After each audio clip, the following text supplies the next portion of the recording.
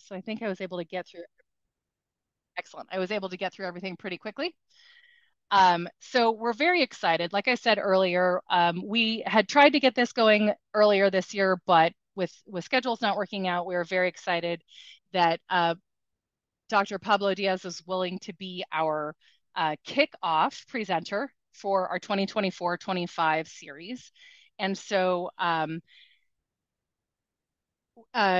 he's been involved very deeply in sustainable and domestic materials scale for the solar industry. He's been doing a lot of research. He's been published, and more than anything, I don't think it's of value for me to share a whole lot because I'd really like to hear more from your perspective. And so I'd be more thrilled than anything else to turn this over to our guest speaker this evening. I will stop sharing here. And All right. Am I coming through all right? yes, you are. All right. Thanks, Heather. Appreciate the introduction. And just, because we talked about the hub and the career opportunities, right off the bat, I'm going to say that SOLARCYCLE has been growing tremendously, and we're always looking out for passionate people. Engineers always have space in a company. So if anything that you hear from today, resonates with you and you think this is an interesting career for you, there's definitely reach out because there's a lot of opportunities at SOLARCYCLE at the moment. So let me go ahead and share my screen. And I want to talk to you guys about the circular economy idea for solar. That solar can have a second life, as was the title of the presentation. This is a very, a talk that I'm very passionate about. It involves everything that we've been doing at SOLARCYCLE and what I've been working on for the past almost decade and a half now. When I first started looking into this, it wasn't even a problem back in the day, right? If you go 15 years back, solar panels were already a thing, but we didn't have much volumes out there. So people were not really concerned about how to recycle or what to do at end of life. But we now have a good problem in a way because solar has become very much popular form of energy. So therefore, we do need to find solutions for it. And it's very interesting that I think today we find ourselves in a time that is unique, a unique time in history. We have an opportunity to lead the way, and we can picture the future. We can picture, 2020, 50 as, if you go into the future and picture where we're going to be in 2050, net zero society with solar being the primary form of energy that we have in the world and complete circular economy, meaning that we're not extracting things from mining or not extracting things from nature any more than we already have. We're basically just mining through the materials that we have already extracted and resources somehow. And I think we are at the point today that we can do that. I'll explain why during this presentation. And it will be amazing to lead the way in the circular economy with the renewable energy industry of the future. So that's what I want to talk to you guys about. I want to show you what circular economy could look like. Obviously, SolarCycle is a big part of this, but it's bigger than the company itself. So let me see if I can move right. All right. So I'm going to start, pulling the lens way back and talking about what is even circular economy to kick things off. And basically, there's different definitions, and I'm going to talk high level about the three key definitions: the economic one, the materials one, and the thermodynamics one. If we talk about the economics, we think about economics, it's like the idea of donut economics. This is something that some here might be familiar with. It's the idea of respecting external planetary boundaries while fulfilling the internal societal needs. And, in practice, what that means is we take enough to be able to fulfill our needs as a person in a society. We have enough resources, enough food, enough water, enough shelter to be able to keep all the society at a comfort level, but we're not overshooting, going beyond what the planet Earth can replenish, right? So this idea of being able to extract all we need and be in balance with nature. And this is very much rooted in the field of economics. If we switch the lens to like a more material approach and start talking more about the engineering side of things, then what we get is the idea of circular economy is that today we live in a linear economy in which we take, make, use, and discard and dispose of the materials to one in which after extracting, we're able to reuse that resource to its full extent without really throwing it away, right? So whenever we mine something off the ground, whenever we extract some resource, we use it to the full extent, and basically we're avoiding landfilling materials to the as much as we possibly can. Um, Note, however, that this still has the take component there. So if we were to go and apply the circular economy with this perspective here, we would still be extracting resources from Earth. So it's not fully circular. We're just really stopping the end of this linear economy and not really stopping and not creating the full circularity. And what that means in terms of equilibrium and reaching a stop of extraction is that we would have infinite resources if we're able to reach a true circular economy, and everything that we extract is replenishable somehow. The easiest way to think about it, if we think about materials, right, is to think about organic versus inorganic materials. That gives us a rough approximation. If we think about an apple, as long as we're extracting apples off the trees the same rate at which they are replenishable over a year time or give a certain time period, that's in balance, that's sustainable. If we're extracting more then and nature cannot keep up with it, that's not sustainable. But then when we get to inorganic materials, that's not as easy to quantify because being replenishable has a different meaning. So basically, if you think about a copper, right, and making copper wire for a building, as long as we're able to recover that copper wire to make a new building in the future, we're not needing to extract more copper off the ground. That would be what a sustainable circular economy means. So we can go and look at the different types of materials, the four big categories: ceramics, metals, polymers, and composites, and try to put that perspective into the different types of materials to really understand what a circular economy would look like. And then we go into the third lens, which to me it's the most interesting one, which is that of thermodynamics, right? Because through thermodynamics, at first glance, the circular economy is a fairy tale because we have this pesky thing called the second law of thermodynamics, which you guys are probably very familiar with, that says that there's limits to it, right? So while metals are infinitely recyclable, every time you recycle it, you lose a little bit of it, right? Those you never get basically, in a nutshell, you never have a process that's 100% efficient. So every time that you recycle, you're losing a little bit, even if it's just a combination of all your processes from collection all the way to end processing to get that resource back. So it's interesting because there is a limit to recycling. Limits are imposed. Some of them are societal, so nothing to do with thermodynamics. So some of them are just the behavior of putting things into right bins and separating things beforehand to ensure that we get higher collection rates, all the way to product design to making things that are easier to recycle and extract and separate to increase those rates, all the way to obviously recycling technology so that you can maximize the rate of recovery. But at the same time, because of the thermodynamics of separation, that's what the graph on the right shows.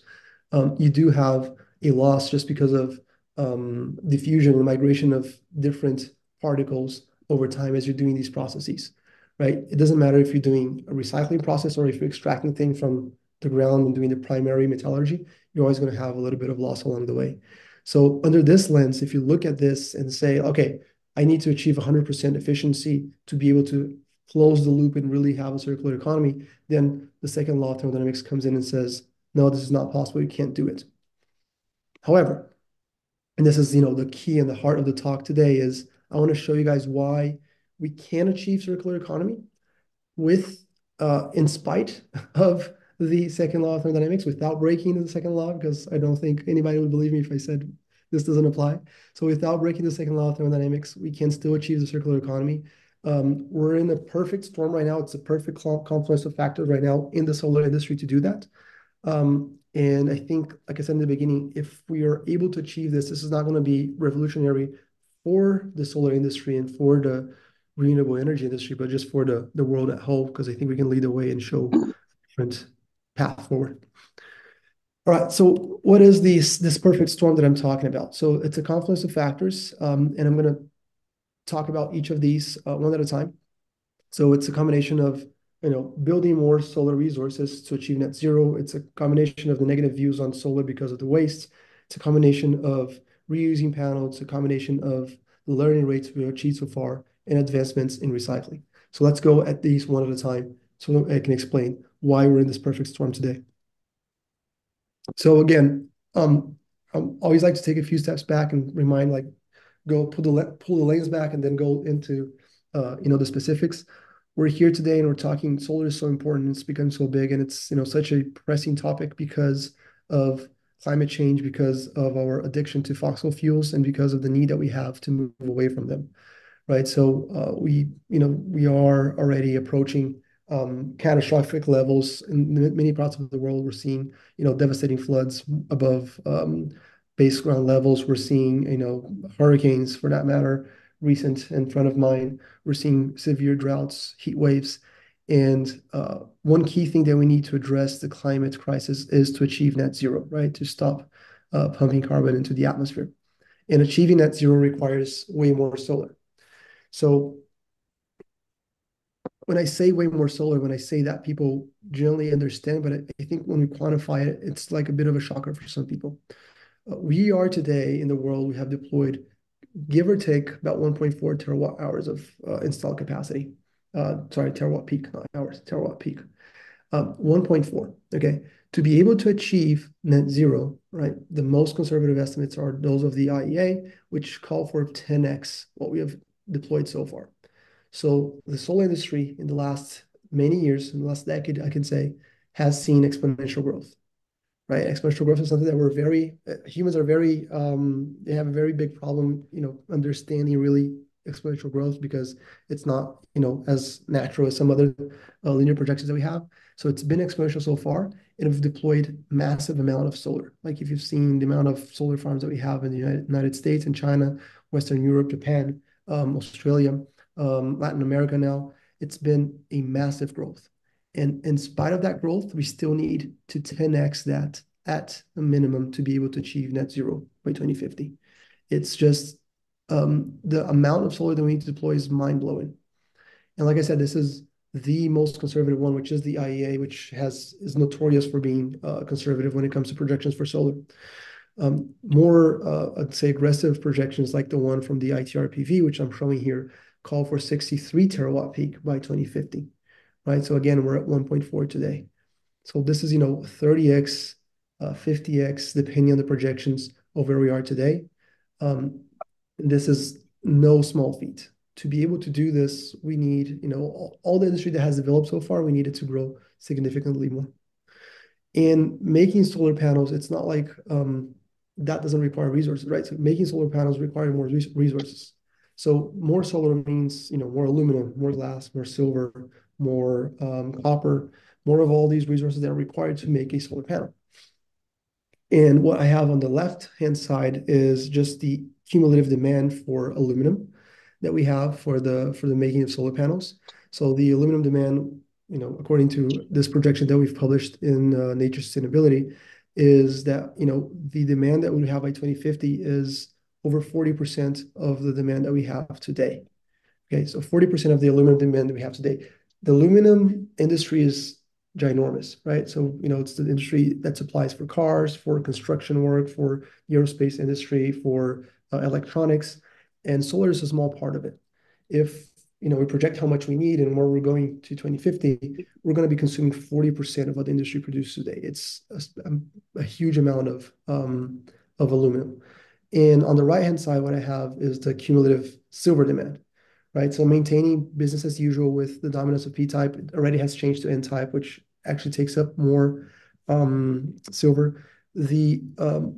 By 2050, we could see solar dominating like 100% of the silver markets, 100% of the silver reserves. So this is not to say this is impossible or it can't be done, or, it's just to say we need a lot of resources to be able to get there. And, yes, of course, we can find new reserves, we can find better ways to mine things, and we can get more things out the ground.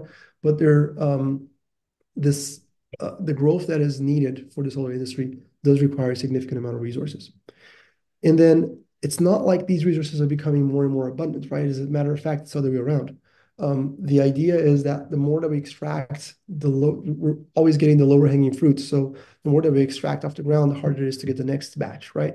And what I'm showing here on the left is basically your average ore grade for silver, and on the right, you have your average ore grade for copper, right? So that means that if you look at the copper there, we started at basically 1%. So every time that you remove, 100 tons of basically earth through mining, 1% of that would be copper. and the trend is downward. So now we are about half of that. So every 100 tons we extract, only 0.5% there is copper. And on the silver, obviously silver is more rare. So we're talking about we were at 440 grams per ton. So 400 grams every ton of material that we extract and mine. And again, the trend is downward, and we've seen a 30% decrease over time. So this is just to say, while we do need way, way more resources to be able to build the industry that we need for net zero, we also have these resources becoming more scarce. And obviously, there's a big environmental impact associated with extracting these resources. So that's the first, picture that I paint for you guys. It's that first part of the confluence of factors. It's like we need to achieve net zero. To achieve net zero, we need to build way more solar to be able to put our renewable energy portfolio out there, anywhere from 10x to 60x growth from where we are today. And this requires way more resources. So that's the first reason. Let's go on to the second reason. The second reason is solar has been seeing a lot of negative media recently. It's been talking about the dark side of solar, been talking about megatons of toxic waste, black eye for the green energy. It has all this media attention around the waste that solar panels generate. And indeed, if we don't treat these panels properly, if we don't have a plan for them at end of life, they do end up at landfill, right? And it's a big waste of resource for everything we just saw so far. And it's interesting because this media attention is one of the roadblocks that we have in the front of solar, because we're seeing communities now worried about what's going to happen with the solar panels if they're installed, next door. Like, are people just going to leave behind these solar panels that don't have any, there's no path for them forward after the plant's gone. So this has been, more and more front and center of mind for those who are installing, the asset owners and the manufacturers of solar panels. While this is true, and obviously it needs to be addressed and needs to be understood, it's also very good to put it in perspective, right? So an excellent paper came out recently from NREL here in the United States, which basically puts in perspective what the solar waste is, right? So you got your PV waste here in 2016, basically non-existent, when you compare it to e-waste, oil sludge, plastic waste, coal ash, or municipal solid waste, right? And the projections of the megatons that we expect to see by 2050 is this cube right here, right? So there's a small cube, which is like best case scenario, and this lighter cube here, which is the worst case scenario. And again, this is not to say like, don't worry about it. Like we don't have a problem. It's just to say like, this is completely overblown in the media if you look at the big picture of what we're talking about in terms of waste being generated. So this is the second confluence of factors. When we go back to our, overall, this is the negative views of the media that's basically pushing for solutions, right? So because communities are now asking, what is the plan for end of life? That pushes asset owners to have a plan for end of life, which then pushes the manufacturers to not only think about end of life, but also to work with companies that are doing recycling in the USA and elsewhere. So that's our second reason why we have this confluence of factors. Now, the third reason is something that's really cool, and I have worked at UNSW, who's been on the very forefront of this, which is just the amazing push that engineers such as yourselves have been able to accomplish so far. So the amount of material consumption per unit power, right? CPP is coined by my colleague Brett Hallam, which is basically a measurement of how much power we get with how much material input, has been steadily becoming better and better. So we need less and less material to get more and more power, right? So the CPP has been going down over time. What I show here is an example for silicon. So we have the historical CPP for silicon over time, and this is one is taking the Kerr loss into account, the other one's not, and then projections downwards, right? So the industry so far has been amazing at doing more with less. On the right-hand side, what I'm showing is basically the idea of how much glass is being used in solar panels. And here we're going from an industry that was dominated by 3 millimeter glass panes all the way down to less than 2 millimeters now. And we see this transaction going from over 3 millimeters to between 2 and 3, and now less than 2 millimeters. So we have a trend with using less glass as well. And this can also be seen for other materials like silver. So this is a material consumption for silver over time for solar panels. And this is the historical one, and it's been going steadily down. We're measuring here the amount of milligrams of silver per area of a cell. And then this is the projected going forward. Same thing here, using the historical one, and then projecting it as we scale and as we increase the cumulative capacity of PV in the world, right? So here we have different scenarios, the IEA 21 net zero, we have the ITR PV broad electrification, and these are different scenarios of how much PV we're going to have installed, but the clear trend is downwards, right? So CPP has been becoming better and better, meaning we're able to do more and more with less, which is amazing, especially considering what I said in the beginning, the amount of resources we're going to need to be able to deploy to get to net zero. So this is the third reason in our confluence of factors. We already talked about building more solar and how that's going to require more resources. We talked about the negative views of solar by the media. And now we're talking about the learning rates and how we've been able to decrease the resource needed per watt steadily. And that we project that that's going to continue into the future. I should probably point out that, for those of you who are familiar with solar panels, it's not like a smooth trend downwards. Every once in a while, we get like TOPCon, for instance, which is the latest technology that's been dominated, has increased the amount of silver it requires per cell. But even after that spike with that technology, it still continues downwards. So in spite of some spikes, the trend is downwards. Now we move into the fourth factor in this confluence of factors, which is very close to my heart, but it's the end of life scenarios and the recycling rates. So the first thing is, how much solar do we expect to see at end of life? The studies that we have seen on this, especially studies from 5 years ago, they have severely underestimated the amount of material that is available. So for instance, this is the World Bank study, the Minerals for Climate Action. It's a big study from the World Bank. It was very important for many investments and many other areas in the energy sector. This is from 2020. This study, when it looks at solar end of life, it assumes that solar panels are going to last for 30 years on average. So, and I'm going to talk a bit more about how long they last, but just in a nutshell, 30 years is like what they're warranted for. And if they're kept in place and protected from the environment, then 30 years is definitely possible. But the average lifetime we've been seeing is less than that. The other thing that is assumes, and this is a big problem in this report, is that we would have 4 terawatts by 2050.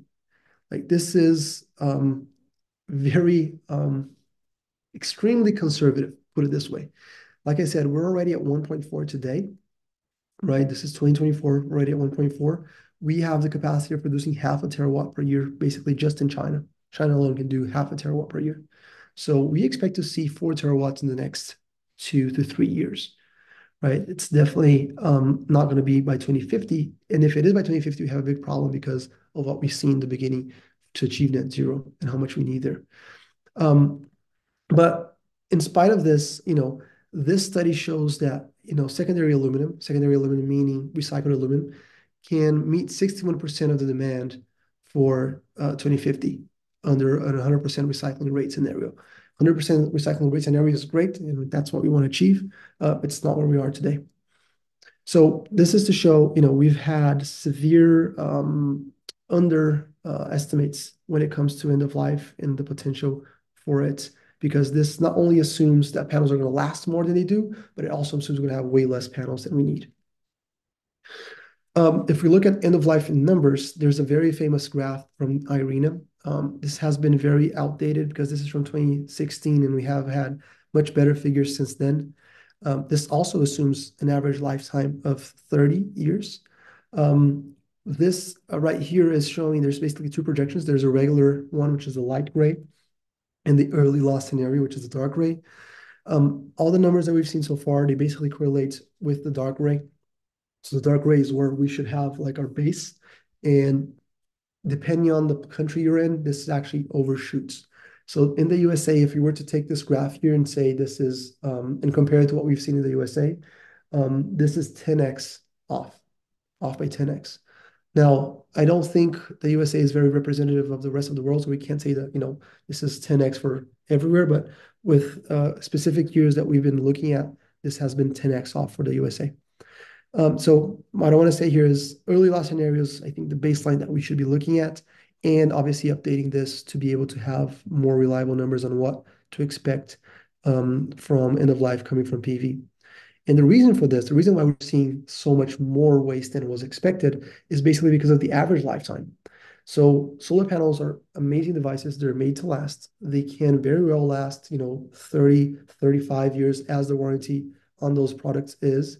But there's all these other reasons that come into play to lower this average lifetime.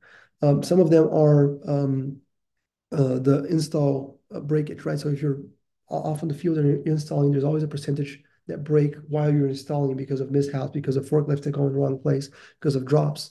And that automatically, takes your life that was supposed to be 30 to zero, right? Your brand new panel hasn't even operated, broken, goes to zero. And if it's an average, that's starting to pull the lifetime down. Some other things that we've seen is economic motivation. Like often there's installations that are still operating. They could very well stay operating for another decade, but because the market has been so good at become doing panels that are better and better, it's not worthwhile to keep them there operating. You're better off putting new panels in. So basically, you come to end of life earlier than you would otherwise. Then there's the damage and technical failures. There's power decreases, which is expected, right? The cells decrease over time. That's why we have the 30 years and not infinite lifetime. So you put everything into, you aggregate all these things, you aggregate social factors, you aggregate the big hailstorms and floods and, climate catastrophes that we've been seeing that unfortunately also hit solar panels. And that all compiles and brings that average lifetime from the 30, 35 that's usually used down to a 15, 20-year average lifetime, as we've published in this paper that you guys can read later if you're interested. What that means, right, the reason why this is relevant to our talk today is that there's way more end-of-life solar available, right, resources available than was otherwise projected in the beginning when we first started deploying these panels. And then last but definitely not least, when we're talking about end of life and recycling, there has been a big advancement in the technology for recycling, right? Obviously, this is at the heart of what we do at SOLARCYCLE. We're trying to push the envelope there and trying to be better and better at basically reaching this end of life recycling rate, which is a combination of how much we can collect, right? How much is out there and how much we're actually bringing in. How much we can pre-process. So that's your first processing to be able to separate the big components out. And then your end processing, which is literally when you go into the smelting phases and your electrochemical processes to be able to collect that resource, make it into a new resources to send to the supply chain. So we've been pushing the envelope on all these fronts at SOLARCYCLE, trying to maximize the amount of aluminum we can extract, glass, precious metals, and plastics from a solar panel. And this has been a steady trend as well, the maximization of recycling that we've seen over time, which contributes to our last factor. So on that last factor on the far right, it's basically we have more resource available because the average lifetime is less than we've seen otherwise. And we've been able to extract more and more because of the advancements of recycling. Okay, so far we've talked about the four factors. We need way more solar to be able to achieve net zero. That requires way more resources. There have been negative views on solar by the media due to the waste that can occur at end of life if untreated. We have been getting better and better at deploying more energy using less material. And we also have been getting better at extracting those materials when end of life comes. Okay, and also the amount of available material has been increasing steadily. So now we get to the final piece of the puzzle there on the bottom, which is the risk of reusing. Because the whole idea behind the waste hierarchy is that we can reuse before we recycle. But if we just take these four that we've seen so far, we actually get to a key point in this whole talk, which is this graph right here. And this graph is something that we've worked on a couple of years ago. And there's a lot going on, so I'm going to break it down. This is something that we're looking specifically for silver, right? Looking at silver, and we're trying to see how relevant is the silver from end of life from recycling for the new solar panels that we need to make. So to do that, let's concentrate on the left-hand side first. What we did is, okay, what was the annual production of solar panels per year? How much have we deployed? And we have good data on that, and we can look into the past and get, how much has been deployed so far. And we can look at how much silver was used in that, in those panels, because we know which panels have been deployed, we know the technology, we know how much silver they required, so we know exactly how much silver is out there as a stranded asset, right? So that's when we look into the past. Then what we do is we project that into the future. And then we need a couple of things to be able to look into the future. One is, what is going to be the deployment rate? So here on this top right here, I have the IEA slow scenario. We also have this for different scenarios, but this is specifically for the IEA slow scenario. What's going to be the deployment rate of solar over the years, right? In terms of the terawatt per year deployment. The other projection that we do is how much silver we're going to need to be able to do this deployment, right? And we just talked about the CPP and how we've been getting the learning rates there. So we've projected what's the learning rates and what we expect to see into the future. And if there's no learning rates, then this is what we expect in terms of silver consumption to be able to deploy the new panels. If we see the current learning rates continue into the future, this is what we see, this bottom trend here, right? So what we're saying with this shaded gray is, the silver consumption can be anywhere in between the both. Like if we don't do anything about it and we completely stop R&D today in solar development, then we're going to get the dotted line at top. If we continue the excellent, amazing rates we've been seeing so far, we get the one at the bottom. Truth is probably somewhere in the middle, so therefore that's why we have the shade in the middle. So if we look into the past, we know how much was deployed. We know how much silver is out there. We get all that data, and then we project that into the future. We can see how relevant is this silver for the new solar panels that we need. And that's where we get to this graph here, right? So this graph is looking exactly at that. Like, what's the percentage of future PV silver demand that can be met by silver in end-of-life panels? In other words, whenever I hit 100%, it means that I have all the silver that I need from old panels, okay? This obviously is assuming that we're recycling 100%, which is not the truth today, unfortunately, but it's where we want to be. And basically what changes is how long these panels are going to last for. If the average lifetime of the panels is 10 years, right, then the silver is going to be available much sooner to us. And therefore we get this yellow shade line here.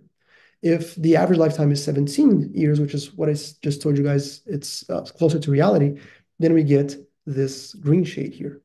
And if the average lifetime is closer to 25, then we get this orange, reddish shade of gray here, shade of orange here.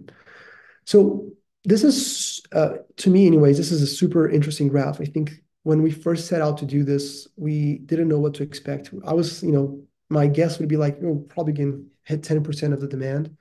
I never expected to see what you guys are seeing in front of you. So the key thing here is that, at some point we cross this magical line here, this magical line of 100%, right? Let me get a pen. This magical line, if I could draw it straight, this would be the 100% here. But no matter what scenario we're talking about, we always cross that 100% magical line. And that's the magical line that all of a sudden enables circular economy.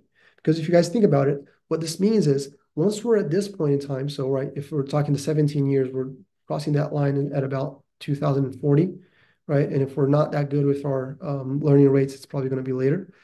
But once we cross this magical threshold here, what this means is there's enough silver in end-of-life solar panels to supply all the silver that we need to make the new panels that we need for the future, for net zero, right? And once we go above this 100%, then we're not limited by the second law anymore.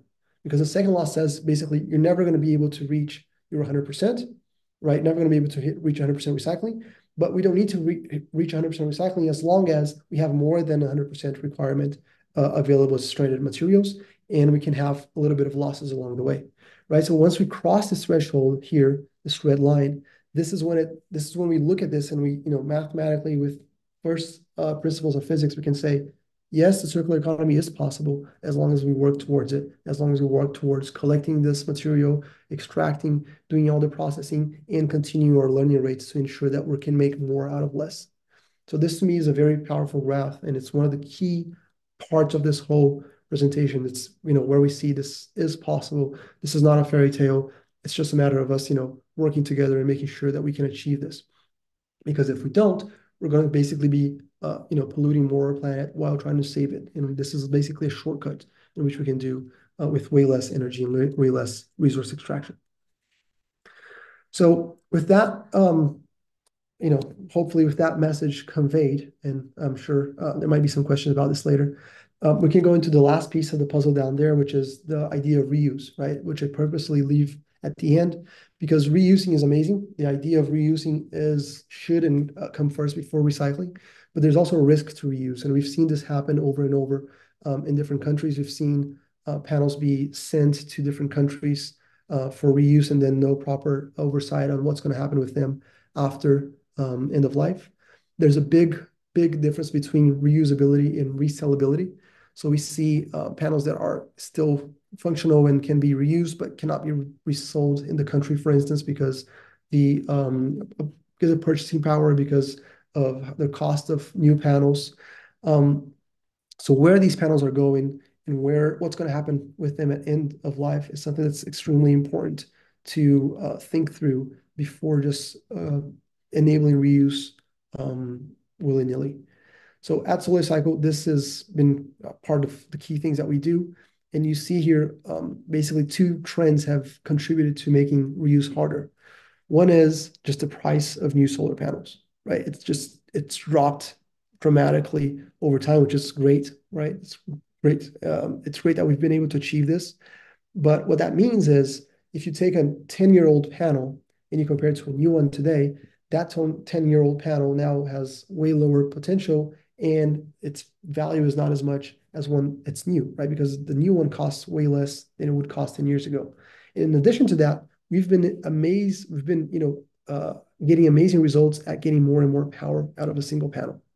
So that old panel compared to the new panel, not only does the economic value of it doesn't really pencil out, but also the power of the new panel might be 2x that of a 10-year-old panel.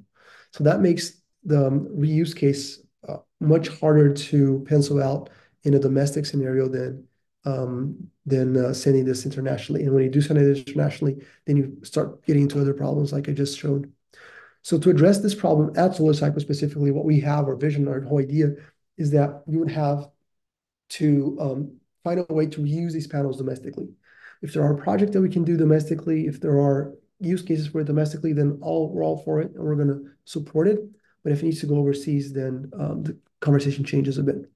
And to be able to accomplish our vision, what we have is, this idea of a gigafactory in which we're able to do value-added products and recycling with a reusable energy solar field, a second-hand solar field, solar farm on the back.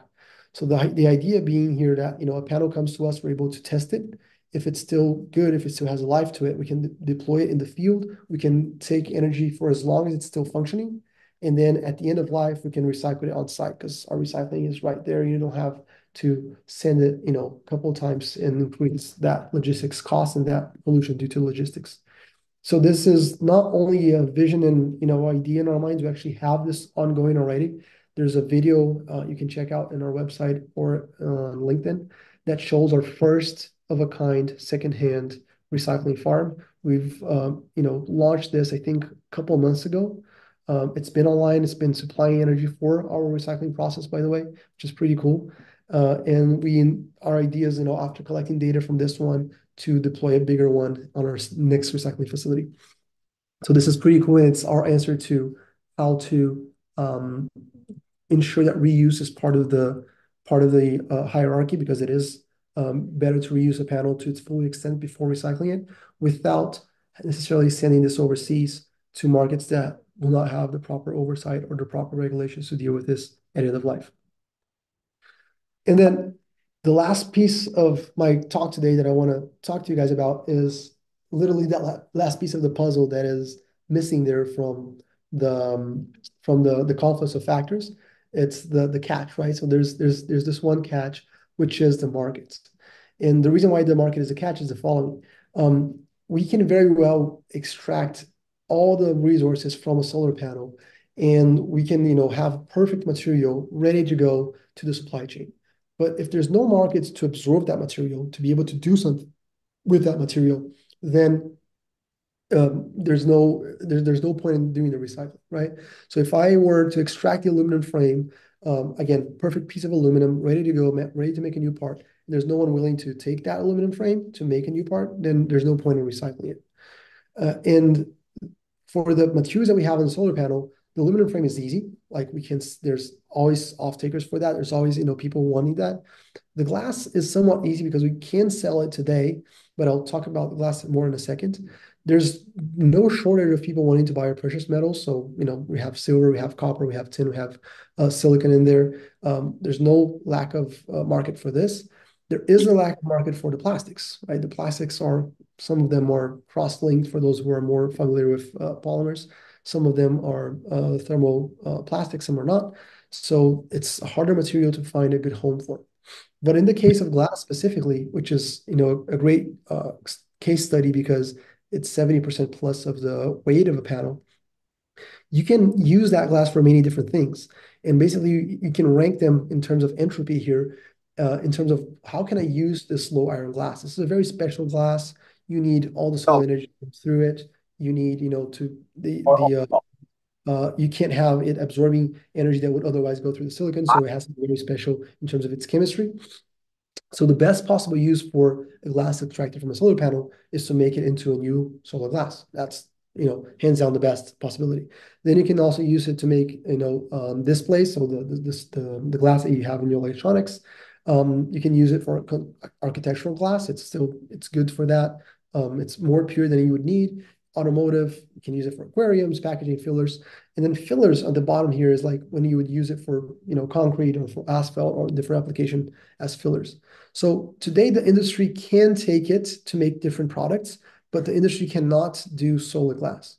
So while we can extract this and we can, send this material back to the supply chain, we can't make it stay at its same level of entropy. And that kind of breaks the whole idea that I was talking about the circular economy, because if you can't really make the product with the same entropy, then you're going to have to extract the resources from Earth again to be able to make a new solar glass, which is what we need because of the demand for materials. So because of that, SolarCycle as a company, and because we see ourselves not just as a recycling company, but really a circular economy company, our premise is whenever the market is not there, and we don't think like we don't think the market's able of absorbing what we're creating, we're going to do it ourselves. And because of that, our whole idea is to enable the solar power circular economy. So there's this economy of there's panel makers, your OEMs of the world. There are the people that buy these panels and deploy them to be able to generate energy and create your solar farms and your commercials, utility scales. Then SolarCycle comes in as a recycler that takes these panels at end of life and extracts them. We do a full white glove service. We go to the field, we collect these panels, we bring them in, we do our recycling process, we extract the materials. And then whenever the market is not there, when the market is there, it's easy. We just sell the material and they create the value-added products. We don't have to do anything. But if the market is not there, like in the case of glass that I just said, then we step up and we create value-added process ourselves. So we become our own customer by taking the materials in and by making products. And because of this whole idea of circular economy, circularity, and trying to be a true, trying to achieve true circularity, we're actually creating a solar glass manufacturing plant in Georgia that you guys might have seen announcements for. We are breaking ground this year. It's about a 2-year build. So we're going to be manufacturing in the USA rolled glass for solar panels. There's no manufacturer of rolled glass today in the USA. We will be obviously incorporating recycled glass from a recycling process into the manufacturing of this glass. This will be, we'll have from our estimates about 30% less embodied carbon due to the use of the recycled content and due to the fact that it's domestic. It's going to be powered by secondhand solar panels, so we will have our secondhand farms in the back, just like we have in our recycling facility. And obviously, we're also going to have recycling right on site, so we don't have big logistics problems sending it back and forth. So that's that's the vision. That's what we intend on seeing, and that's why I've started this talking about like what can the circular economy look like for solar. I've talked about like the constraints that we have around the thermodynamics. I've shown you guys that there is a possibility. There's no physical law that stops us from doing this. It's basically just willpower and markets and economics. And where the market is there, then it's easy. We're, best partner and we're here to help them. If the market is not there, we're just going to do it ourselves. So that concludes my talk. If you guys have any interest on the reference list, you can scan the QR code on the bottom right. You can feel free to get in touch with me with my email that's in the bottom left. And I'm obviously happy to take some questions now and talk more about this wonderful topic. All right. So, if you'd like, you can go ahead and put a question in the chat, or if we run out of questions in the chat, we can always open it up for people to unmute themselves and ask their questions live. We do not seem to have anything in the chat other than some great presentations. Thank you, comments, which is awesome. So if you do have questions, please feel free. I invite you to unmute yourself and ask your question.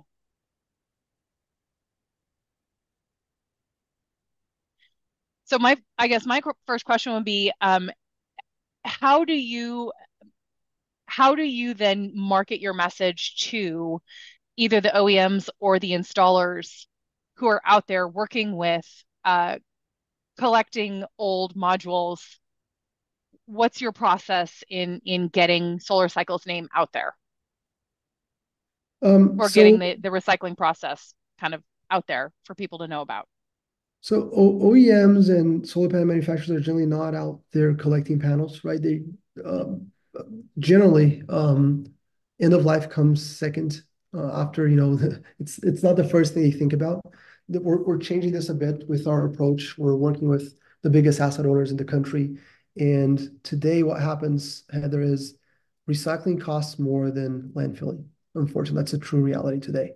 It costs more to recycle a panel than to landfill one.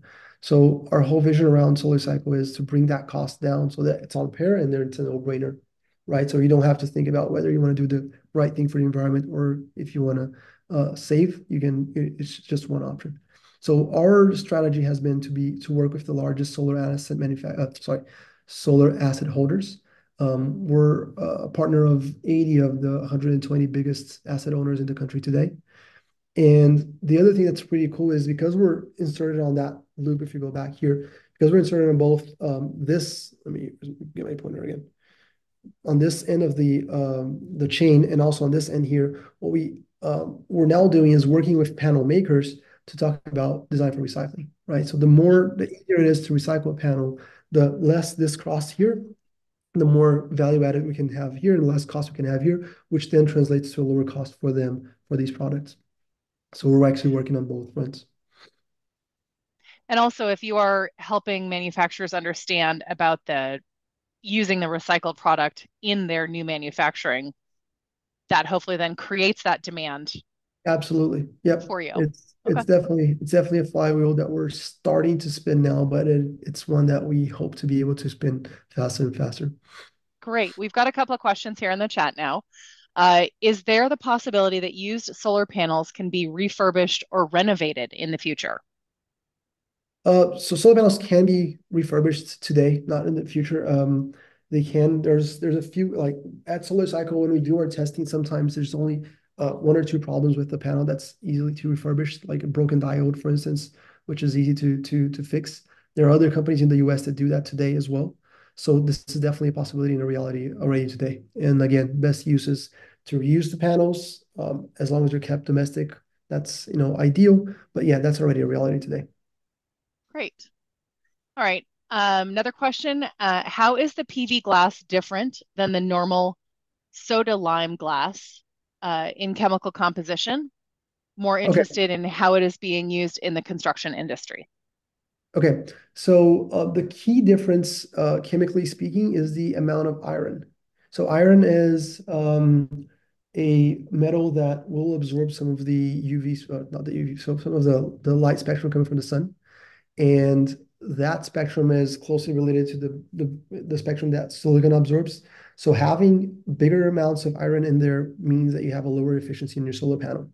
For architectural glass, they don't care about that. That's not a big problem with them. So it's much cheaper to make a glass with higher iron contents than it is to make a solar glass, which requires lower iron contents. It all comes down to your raw material extraction, basically your sand, right? We're talking sand here. So you have either to buy a very fancy sand to make a solar panel, or you can buy a less fancy sand to make a window pane. So like I said, it's super easy. I can convert today. If you look at our website, you see that one of the machines that we have, we extract a full sheet of panel, like literally perfect extraction, 100% extraction of full sheet. That could very well be used uh, windows and for architect purposes, for construction purposes. But the other way around is not possible. So I cannot take a window and make it into a solar glass because of the iron content. That's a key chemistry difference. Okay. I should also, What? sorry, there's one more No, detail go ahead. since we're talking to engineers. I'll give one more detail Yeah. about the glass. The other thing that's different is when we're talking about construction glass, it's generally float glass, right? So it's a glass made in the float process.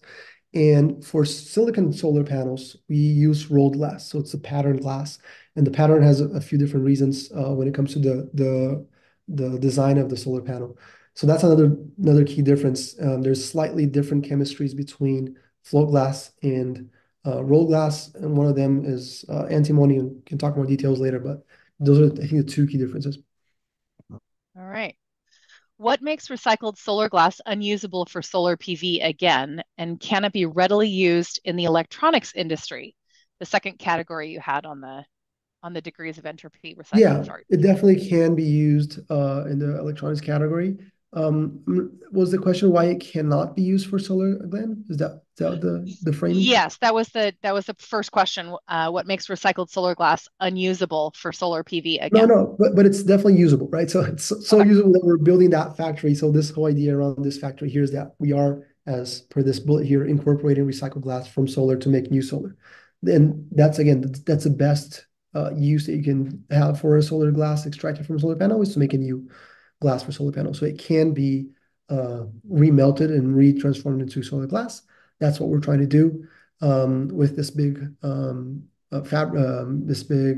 that we're building in the southeast of the USA.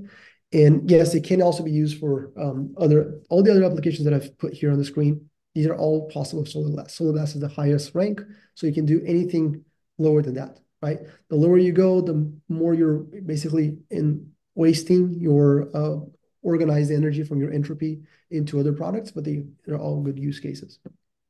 Excellent. So another question came in about scalability and capacity needs. How many such recycling facilities would be required for a true circular economy for the entire solar supply chain? Oh, that's a great question. It's the black box there is China. All right, so I'm not able to answer that question fully because of China. It's the numbers in China are not totally clear to me today, but I can give you some idea in the USA. So in the USA, by having three facilities like the ones that we have already in operation today, we'll be able to do all the solar that North America produces. So we can serve all 50 states. We can serve the adjacent islands. We can serve Canada and Mexico. So that gives you an idea of the scale. So it's not that huge of an endeavor to be able to do it. All right. Okay. Is the amount of decommissioned panels sufficient to support commercial viability of the business in the United States? Another great question. So it's all about economies of scale and volumes today. The viability of the business, yes, there's enough volume today to support the viability of the business, being straight and direct with that answer. But I think just to expand a bit on that, because of the reasons that I've shown in this presentation, the average lifetime and all those things, the demand that we've been seeing for our services have been uh, greater than any of us imagined. Like it's truly been mind-blowing the amount of solar panels that need to be serviced and recycled. So much so that we're opening our third facility sooner than we thought we would be opening, and that's going to be we're targeting to be able to do 10 million panels per year in that facility. So it's big numbers we're talking about already in the USA, and only to increase given the exponential growth that we've seen in the deployment of solar in the USA and elsewhere. Excellent. What are your thoughts on the eco-effectiveness of the recycling process itself? Could the use of thermomechanical and chemical processes actually make recycling more harmful for the environment? Ooh, I don't know who asked that, but I love that question. It's a great question. Yes, absolutely, it can. It's actually so it's a great question for so many reasons. But one of the key things that I've like I said in the beginning, I've been working with this topic for over a decade now, and there's definitely some recycling solutions that are more harmful than good for the environment. Um, there's one technique there. I actually have a paper on a solution that's using organic solvents. And organic solvents are good because they kind of dissolve some of the layers and basically you can separate the panel like you see in this picture. You can separate the panel into different layers. But as it turns out, the hazardous emissions of the amount of solvents that you need ends up being worse for the environment in so many different categories than the benefits that you get from recycling.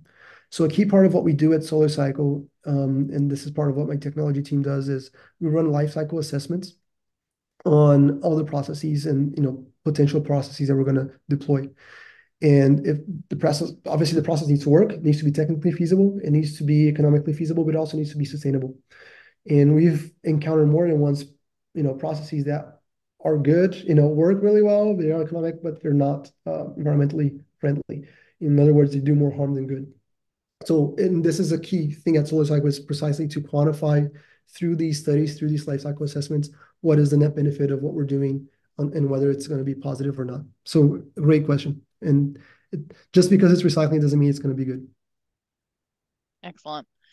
Has SolarCycle partnered with installers to guarantee recycling from day one of installation?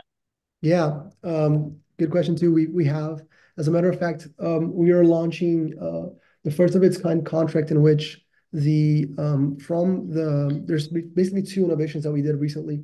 One is at the time of purchase, you can choose to purchase, add $1 or whatever the cost is per panel and ensure that the panel is going to be recycled at end of life. This money goes into an escrow account, so it doesn't matter if SolarCycle is here in the future or the manufacturers in the future there is going to be a fund to be able to recycle that panel when time comes.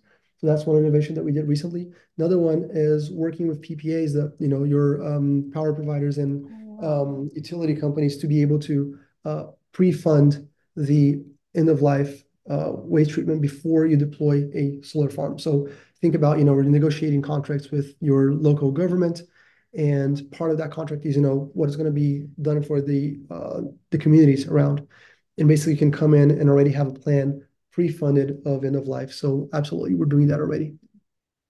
Awesome. All right. With the learning rate you mentioned, there may be less valuable materials to extract out of each panel as we go into the future. Could that break the economics such that the cost of recycling becomes too expensive compared to what you get out of it? Yeah, that's another good question. So if you're doing recycling, you're purely doing the recycling, and you don't have the economies of scale, absolutely. It just becomes a bigger barrier to enter the market, right? On the flip side, if you are already with big economies of scale such that you can reduce the price significantly, and if you're making value-added products, like our case, then you're not only tied to the business of recycling, you actually have all these different levers that you can pull to be able to be sustainable. So, because we are creating this business and we're here for the long run. We're not here to make, a quick buck and run. We have thought about this and we have created the business in a way that we're basically protected from these different things. And, it's also a good thing. Like we're not pushing anyone to increase the amount of silver just because it would be good for recyclers.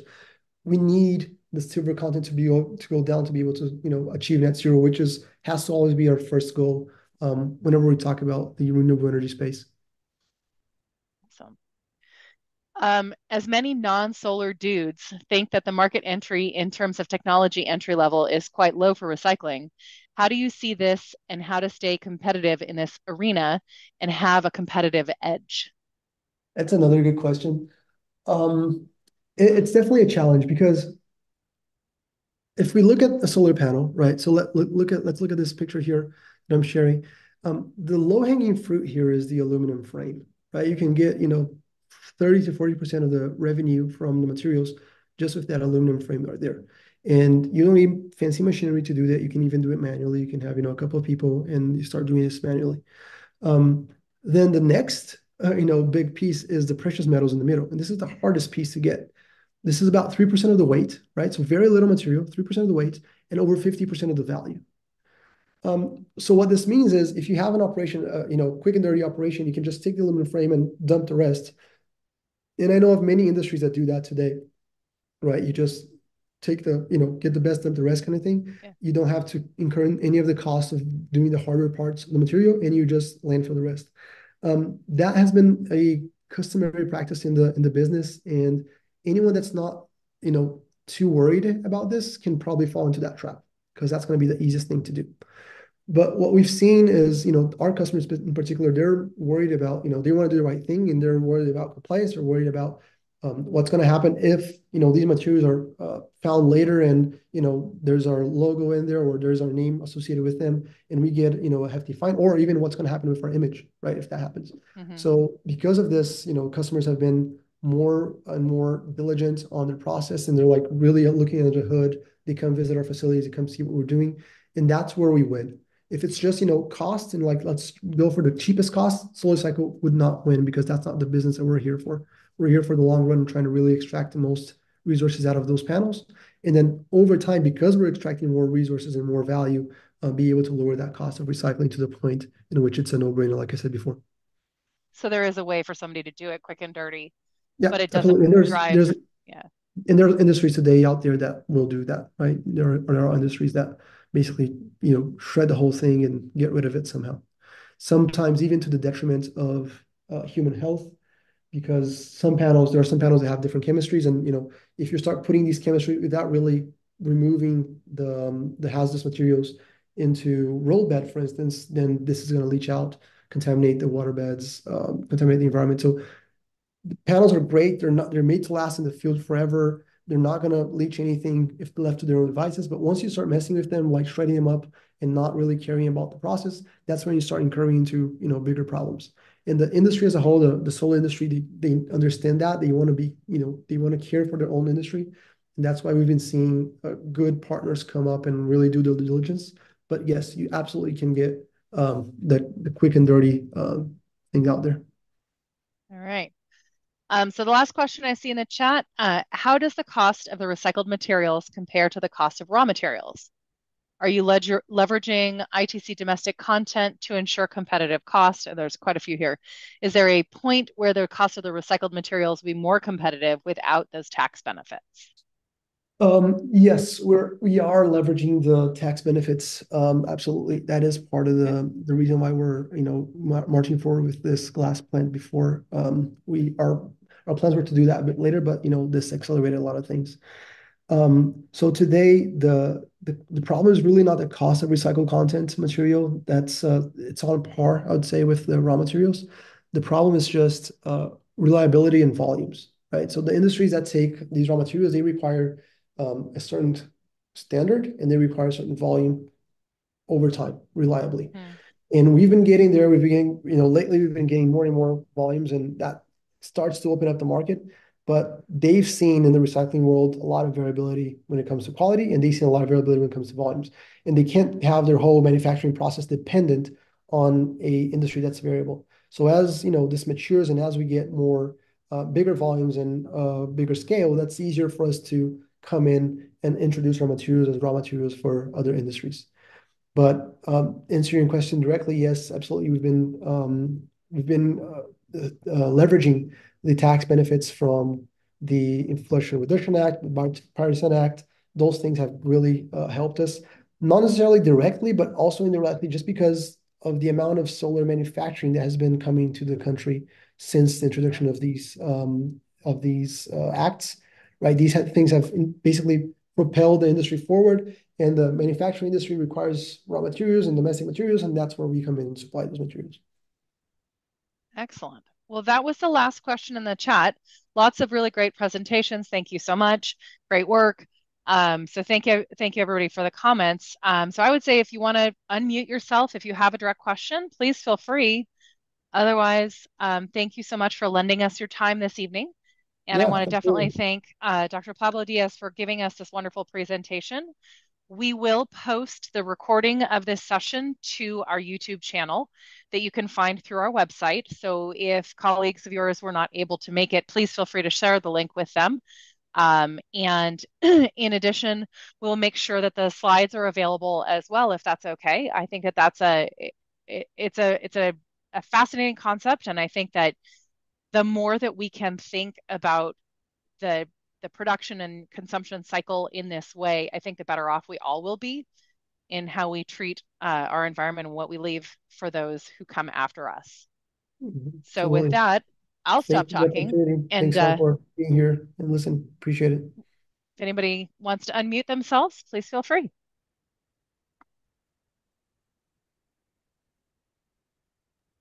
Thank you.